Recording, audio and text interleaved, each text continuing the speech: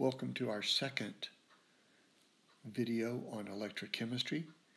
The subject of this video would be galvanic cells. They're also known as voltaic cells, but I will refer to them as a galvanic cell.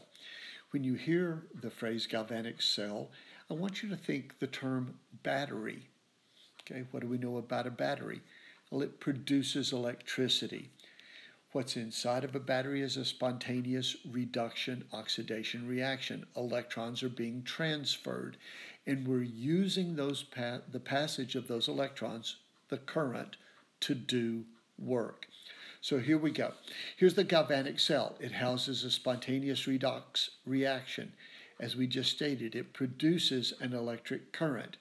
It's going to have a positive potential energy, voltage, that we will designate as E super zero cell, and it involves what we call indirect electron transfer. Again, we've talked about this. It's a battery. This salt bridge completes the circuit and maintains charge neutrality in the half cells. Here's our basic design. We have these two half cells, as we see here on the right of the screen. These electrodes are connected externally by a wire connecting one half cell to the other. We're passing the wire through a voltmeter so that we can read the voltage here on the meter. It will give us the cell potential. One half cell houses the oxidation half reaction, and one will house the reduction half reaction. And by convention, we always write oxidation on the left and reduction on the right. We call this electrode on the left the anode, and we label it with a negative sign.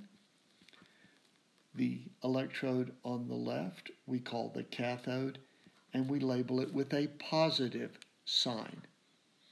You know those prefixes an and cat from our terms anion and cation, so you can remember the anode has a negative charge just like an anion has a negative charge.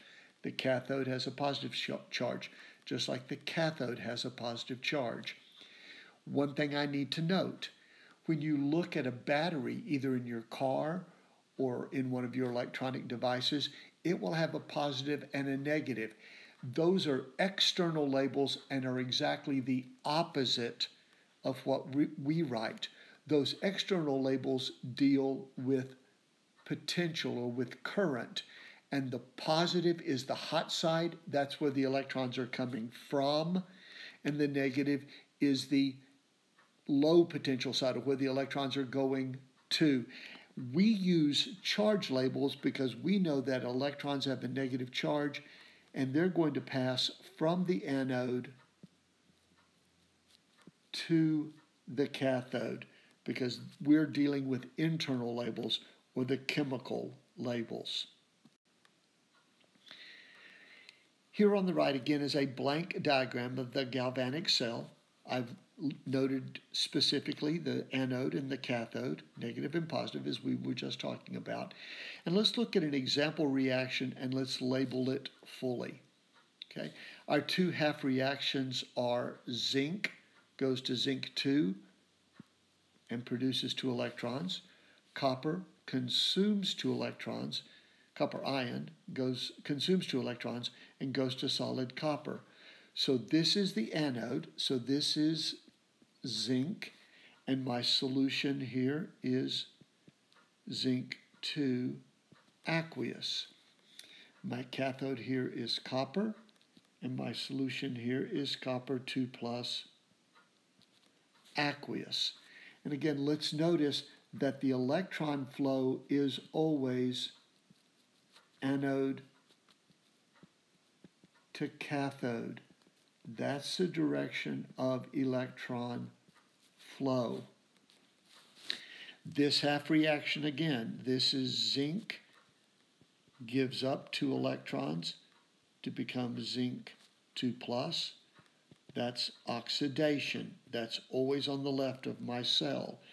And on the right cell, you have copper 2 plus gaining 2 electrons to become copper metal. That's gain of electrons. That's a reduction.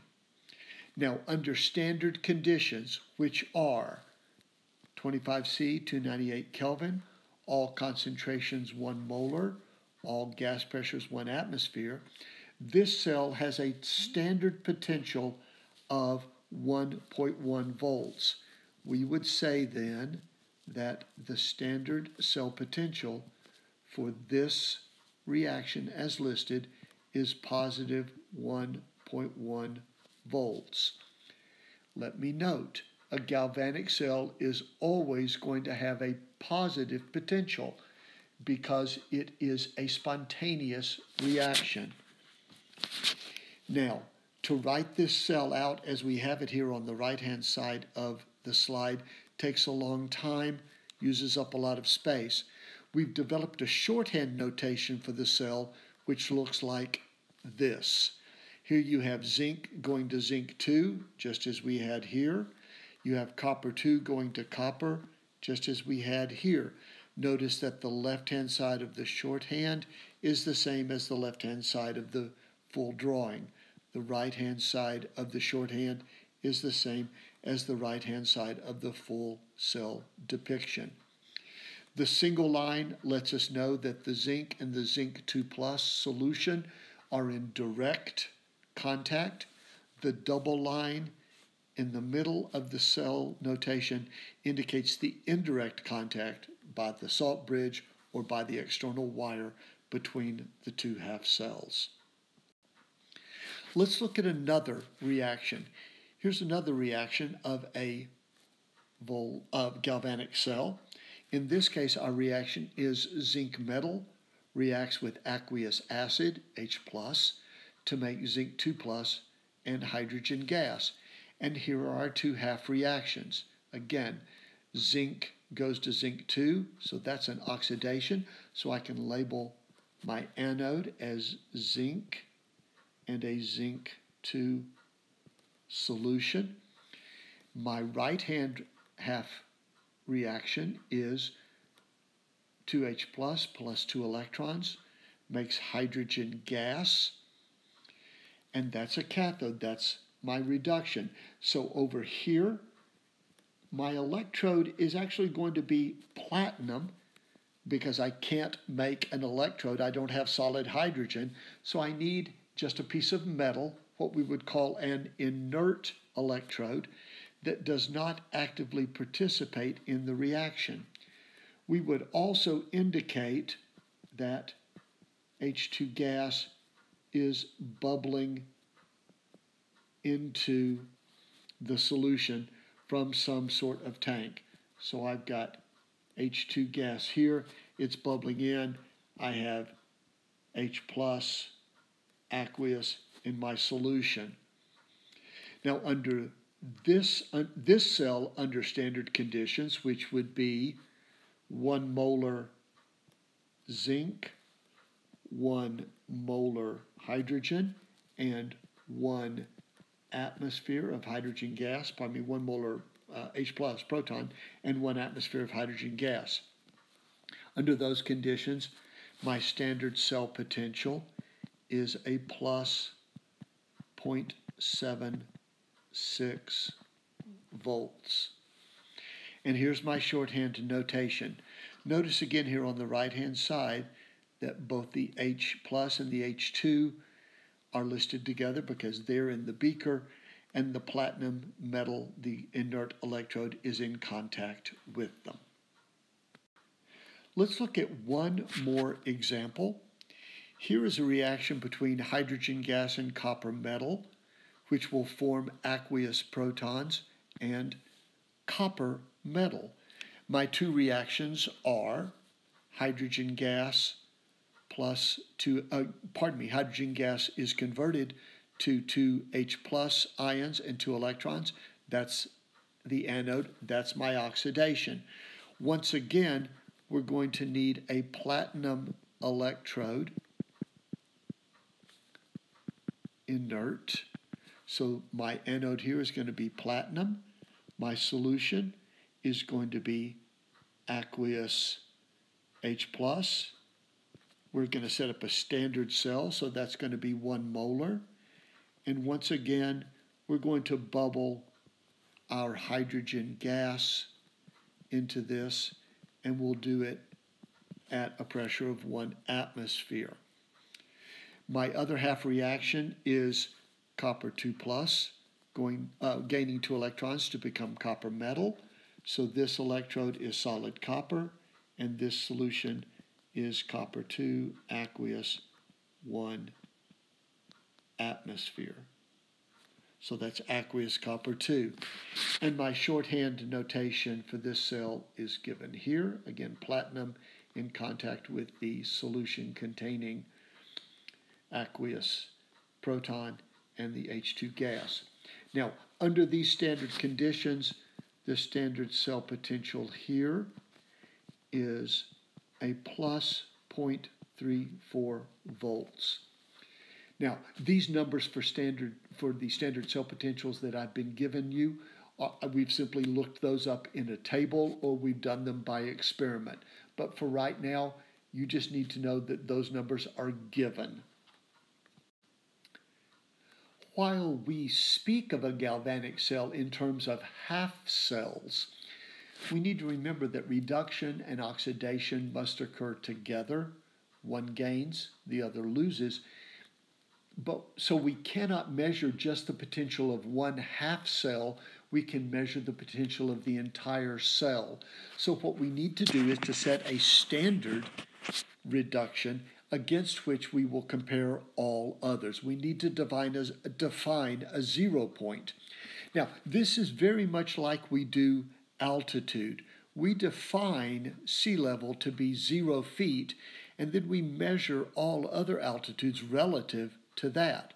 For instance, the altitude of Lubbock is listed as plus 3,300 feet, or 3,300 feet above sea level.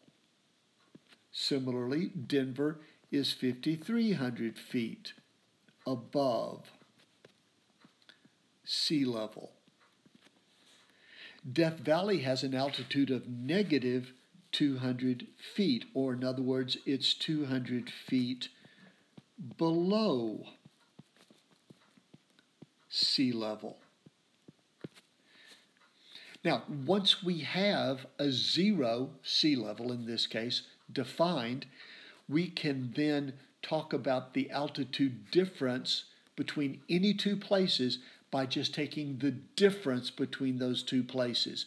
Notice this is just like we did in thermodynamics, products minus reactants, or in this side, right minus left. In this case, right minus left. So if my reaction is going from Lubbock to Denver, then my change in altitude, delta A, would just be the altitude of Denver minus the altitude of Lubbock, which in this case would be 5,300 minus 3,300, or plus 2,000 feet. If I reversed my reaction, quote unquote, or reversed my trip, I would come back from Denver to Lubbock and I would come down those 2,000 feet. We're simply going to do the same thing with the electrical potential or voltage in the half cells. Again, because we cannot measure the potential of one half reaction, we are going to define a 0 point. That 0 point that we choose to define is called the standard hydrogen electrode, or the SHE. It is as follows. This is when we have aqueous acid at 1 molar, gaining 2 electrons to become hydrogen gas, and that hydrogen gas will be kept at a pressure of 1 atmosphere. And we define that reduction potential for that half cell to be exactly 0 volts.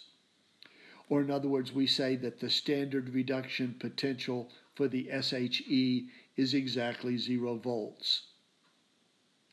This allows us then to link the standard hydrogen electrode with any other half reaction and see how it compares. If it has a greater potential, we would give it a positive reduction potential. On the other hand, if it has a lesser reduction potential than the SHE, we would give it a negative potential, just like we do with altitude. The overall cell potential is always going to be the right-hand side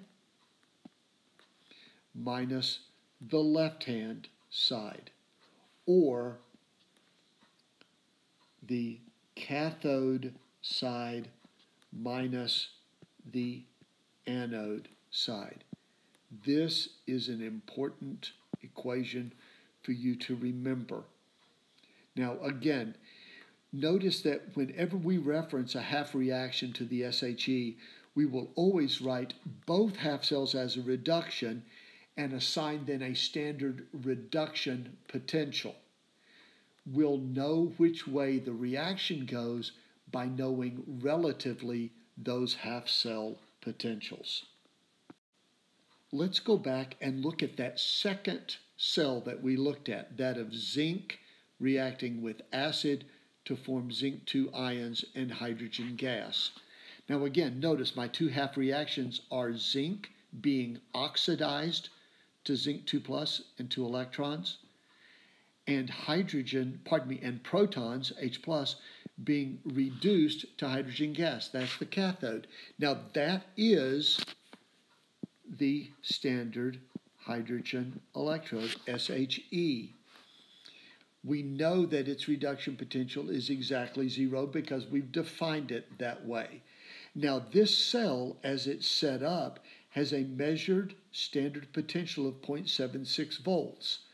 And since cell potential is always right minus left, or cathode minus anode, in this case, the measured potential of 0.76 volts is the SHE minus the zinc reduction potential, or 0 minus that zinc. Since positive 0.76 is negative E0 for the zinc, the reduction potential, the standard reduction potential for the zinc is a negative 0.76 volts. What we're saying then is that zinc 2 has a standard reduction potential to zinc of 0.76 volts below that of the SHE. So we would write this standard reduction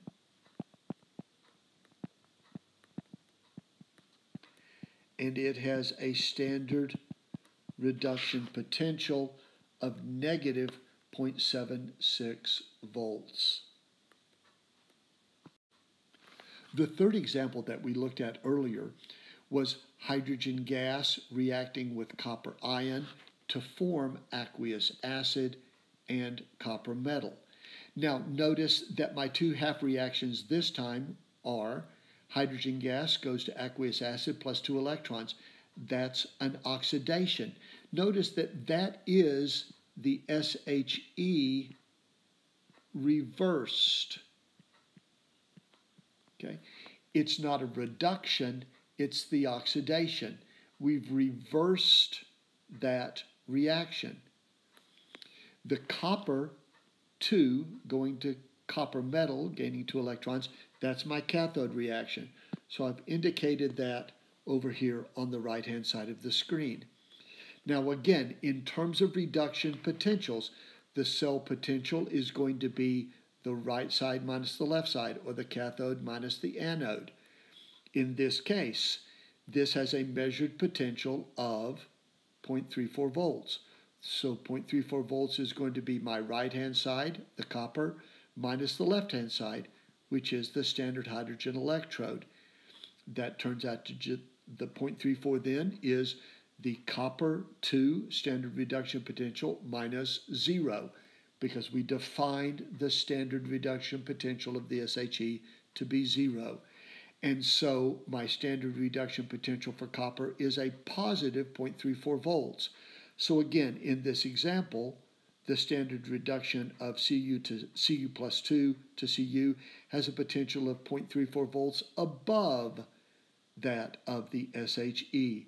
And so we would write this standard reduction, the standard reduction of copper 2 plus, this copper 2 plus aqueous, going to 2 electrons, plus 2 electrons goes to copper metal, and the standard reduction potential for that electrode is a positive 0.34 volts. We now have these 3 half cells, these 3 reductions defined. Here is my standard hydrogen electrode. In the last example, we saw that copper is 0.34 volts above the SHE. In the example prior to that, we saw that zinc is 0.76 volts below that. Again, the joke is copper is 0.34 volts above SHE level, and the zinc is 0.76 volts below SHE level. We're just using that standard hydrogen electrode as our zero and measuring everything else relative to it. Now, let's go back and look at our original example reaction, which was zinc metal reacting with copper 2 plus to give us zinc ion and copper metal. And the measured potential of the cell is 1.1 volts. Now, my 2 half reactions are zinc going to zinc 2 plus and copper 2 plus going to copper. So that means my anode reaction is zinc and my cathode reaction involves copper. My standard cell potential is always cathode minus anode. Let's plug in the numbers from at the top. The cathode potential, which is copper 2 going to copper, is positive 0.34. The zinc potential, which is zinc 2 plus going to zinc, is negative 0.76. If we do the math, we get 1.1 volts, and that is exactly our measured value. On the left-hand side of our slide here is a table of standard reduction potentials.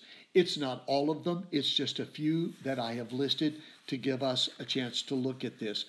You'll notice here in the middle is our standard hydrogen electrode, and I've listed 7 or 8 species that have a more positive reduction potential and 7 or 8 species that have a more negative or lower reduction potential. Let's notice anything higher in the table will be reduced if it's put in a cell with anything below it.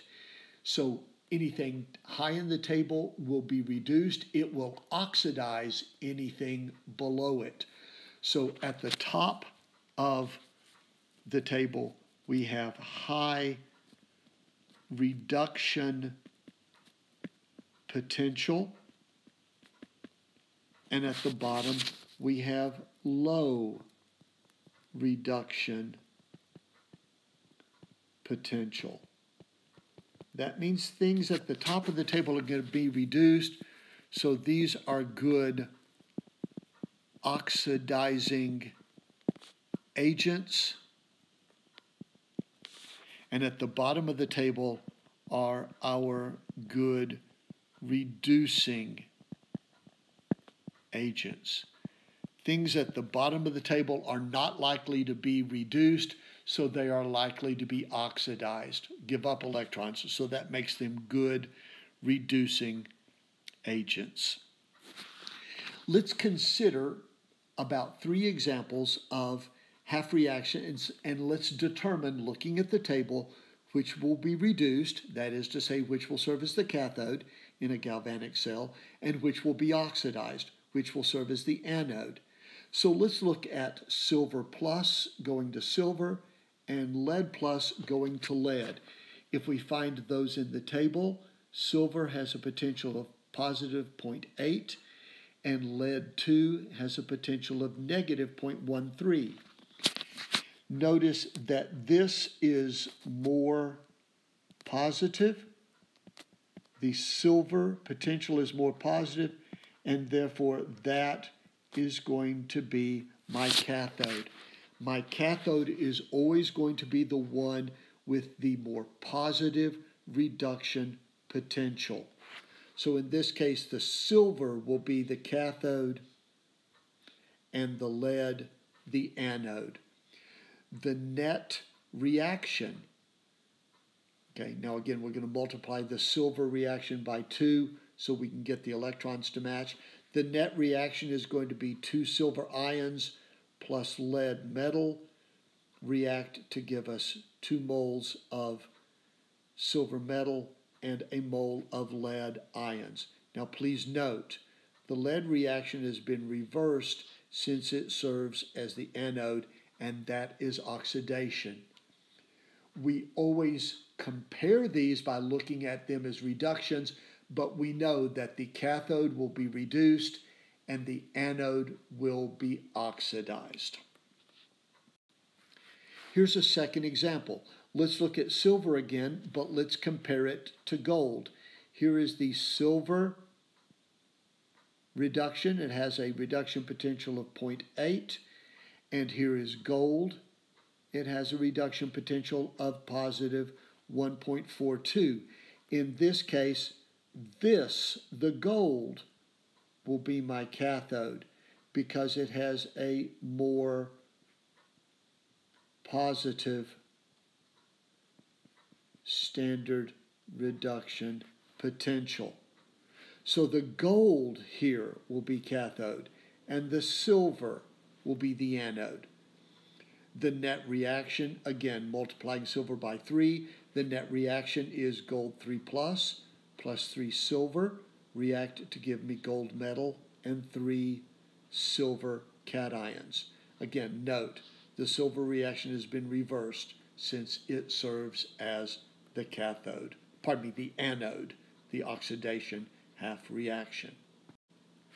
One more example. Let's look at aluminum and lead. Here's aluminum way down here. It has a reduction potential of negative 1.66 volts. And here is lead right below the SHE. It has a potential of negative 0.13 volts. So in this case, we would argue that the lead is the cathode because it has a more positive potential than aluminum. Remember, things higher in the table are reduced, things lower in the table will be oxidized when they are put together in a galvanic cell. So in this case, lead will be the cathode and aluminum the anode.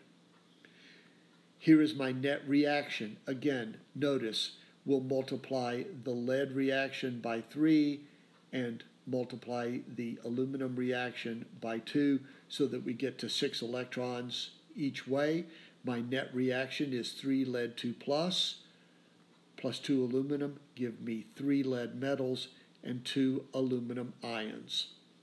And again, one more time, we've reversed the aluminum half reaction to show that it is indeed an oxidation because oxidation occurs at the anode. Let's go back and look at all 3 of those galvanic cells one more time, and let's now calculate the standard cell potential. Our first one was silver versus lead, and again, let's notice that's more positive, so that's the cathode. What's my standard cell potential? Cathode minus anode. In this case, positive 0.8 minus a negative 0.13 or 0.93 volts. Again, that's greater than 0. E cell for a galvanic cell is greater than 0. It's going to be positive. That means spontaneous reaction. A galvanic cell is always going to have a positive cell potential because it always houses a spontaneous reaction. Here was my second pair between silver and gold. In this case, gold was my cathode because it had a more positive potential. Cell potential is always cathode minus anode. In this case, positive 1.42 minus a positive 0.8 or a difference of 0.62 volts. So this cell would have a standard potential of 0.62 volts. The third pair we looked at was aluminum and lead. Again, the lead was the more positive. Our potential is going to be, we have an error here, let's fix this. This is going to be negative 0.13 minus a negative 1.66, or a positive 1.53 volts. Say positive 1.53 volts. Again, let's note the cell potential is always going to be positive because that implies a spontaneous reaction, and that's what galvanic cells house, a spontaneous reaction. If you calculate a standard cell potential and it's negative, the most likely cause is that you have simply reversed the labels on the cathode and the anode. Go back and check. Let's now quickly explore the relationship between the free energy change for a reaction and the cell potential for that reaction. It may be shown that the free energy change is equal to negative NFE, where N is the number of electrons transferred in the balanced cell reaction. F is Faraday's constant, which is the charge carried by 1 mole of electrons. F is 96,485 coulombs per mole. I also point out to you that 1 volt times 1 coulomb is 1 joule. This is my standard cell potential, which we saw earlier, and this is the free energy for the reaction.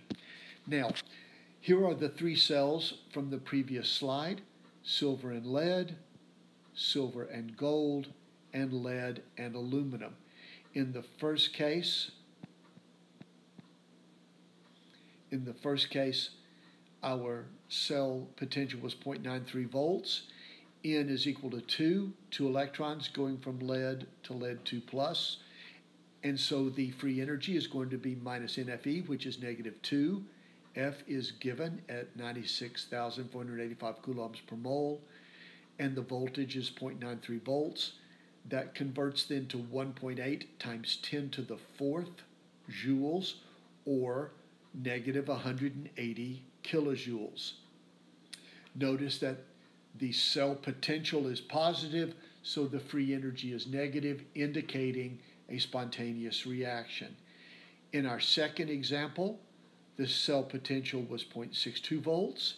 N is 3. Again, that's a 3 electron process to go from 3 plus to nothing. So N is 3. So delta G is going to be negative 3 times 96,485 times 0.62, which also by chance turned out to be 1.8 times 10 to the 4th, or negative 180 kilojoules again.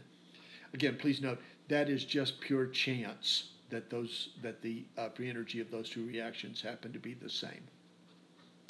Our last example was lead 2 reacting with aluminum to form lead metal and aluminum 3 plus ions. That cell potential corrected was 1.53 volts. In here is 6. Notice I've got 2 aluminums going to 2 aluminums 3 plus, so to do that I need to lose 6 electrons. So N is 6, so delta G is going to be negative 6 times 96,485 times 1.53 volts, or negative 8.85 times 10 to the 5th joules, or negative 885 kilojoules. Notice then that the galvanic cells have a positive cell potential and a negative free energy. Both of these indicate a spontaneous reaction. And from last chapter on thermodynamics, we also note that when we have a spontaneous reaction, the equilibrium is greater than 1, and that means that that favors products. I apologize for the typos in this, but again, maybe by pointing the typos out, showing you my mistakes, you will not make the same ones. The last thing we want to note about galvanic cells is this. As the reaction occurs, we begin standard state at 1 molar. As the reaction occurs, those concentrations are going to change. And because those concentrations change, the voltage changes. If we combine the equation for free energy and cell potential and free energy and equilibrium constant, we can derive this equation called the Nernst equation. I'm not showing it to you. If you want to see it, come by my office in the fall and we'll give it a look. Here is the reaction though. The non-standard cell potential is equal to the standard cell potential minus RT divided by NF, all multiplied by the logarithm of Q, where R is the thermodynamic constant, T is Kelvin temperature, N again is the number of electrons transferred in the balanced redox reaction, F is Faraday's constant, and Q is the reaction quotient. Again, that's just products over reactants. We introduced that in our chapters on equilibrium. You may need to go back and look at that. Remember, it has the same form. Q has the same form as KEQ, products over reactants, but it uses non-standard or non-equilibrium conditions, concentrations, or pressures. Let's look at one example using the Nernst equation, and then we'll draw this video to a close. Let's calculate the cell potential of this reaction under the conditions given. Notice we're given the standard cell potential and the following concentrations. The gold concentration is 0.5, the silver concentration is 0.2, and the temperature is 298. Let's form Q. Notice Q is going to be products, silver, over reactants, gold. We raise the silver concentration to the third power because it has a coefficient of 3. The gold concentration is raised to the first power because its coefficient is 1. Q then is going to be 0.2 to the third power divided by 0.5, which is 0.016. The log of Q is the log of 0.016, or negative 4.135. Let's now plug everything into the Nernst equation. Our standard cell potential is given as 0.62. R is 8.3144 joules per Kelvin. This is my temperature at 298 Kelvin. N is 6 electrons, and Faraday's constant was given on the last slide as 96,485 coulombs per mole of electrons. Joules divided by coulombs gives me volts. Doing the math gives me 0.62 minus a negative 0.018, or my cell is 0.064 volts is my cell potential. Here's another set of conditions. What if we raise the temperature to 500 Kelvin? So same numbers, except we've changed our temperature to 500 Kelvin. We do the math again. That turns out to be 0.62 minus a negative 0.03, or giving us a cell potential of 0.065. Notice this, and that's the last conclusion we want to come to, that cell potential will increase as the temperature increases. This concludes our discussion of galvanic cells. Our third and final video on electrochemistry will involve electrolytic cells and electrolysis.